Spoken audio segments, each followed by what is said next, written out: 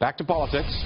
Hillary Clinton continues to attack Donald Trump on his jobs plan. She says the Trump plan will cost America 3.4 million jobs. That's what she said. Doug Holtz-Eakin, American Action Forum president, is with us now. What do you make of that? And look, I know you're on the other side of the ledger here, but that was a wild claim that if Donald Trump's elected, puts in place his plan, we lose 3.5 million jobs. What say you? This comes from a Moody's study that was put out about a month and a half ago and actually hasn't been revised since Mr. Trump revised his policies. And there are really two sources of this claim. Number one is the impact of his tariffs and opposition to trade agreements, which they give a big impact from. And the second is the tax cuts and military spending, which Moody's thinks will cause interest rates to skyrocket and will have a very deep recession. So it's deficits and anti-trade stance that are at the core of this.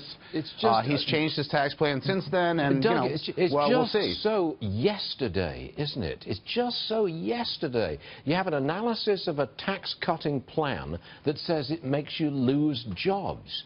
I've been hearing that for a decade at least, you know?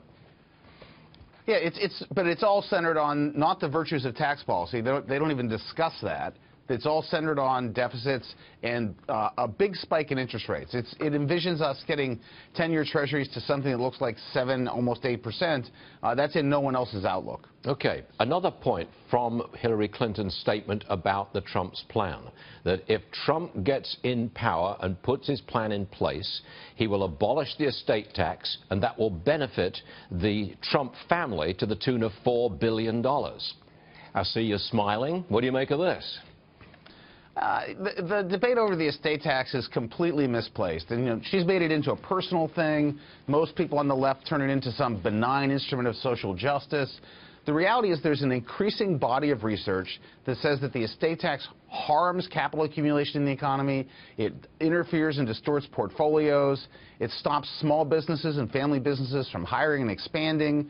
It has a lot of detrimental impacts. And as a result, a majority of Americans think it is absolutely a bad idea and unfair to tax someone twice, once when they earn money and then when they die. So they're on the wrong side of history in this particular debate. Could you call it Reagan-esque, the Trump tax plan? I'd like to see a little more coherence and more details. We certainly need a big tax reform. The tax code is harming our international competitiveness. It's harming our ability to grow. It is widely perceived to be fundamentally unfair and hard to understand. So I say go down that route. And, I think the best single plan we've seen so far is the House Republican plan that just came out.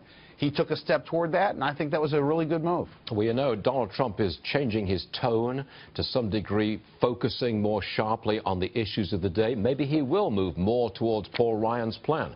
That's quite possible, I suspect. Last word to you. I hope so.